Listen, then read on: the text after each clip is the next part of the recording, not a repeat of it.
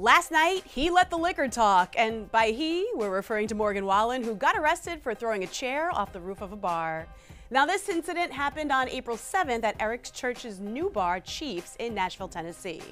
A group of police officers were standing outside of the downtown bar when a chair came flying off the roof and hit the ground right in front of them.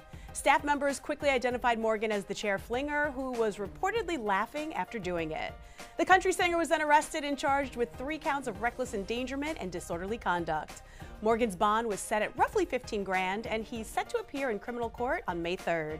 While Morgan was busy wreaking havoc in Nashville, his ex-fiancée Katie Smith eloped with her fiancé Luke Scordavaco just 5 days after getting engaged.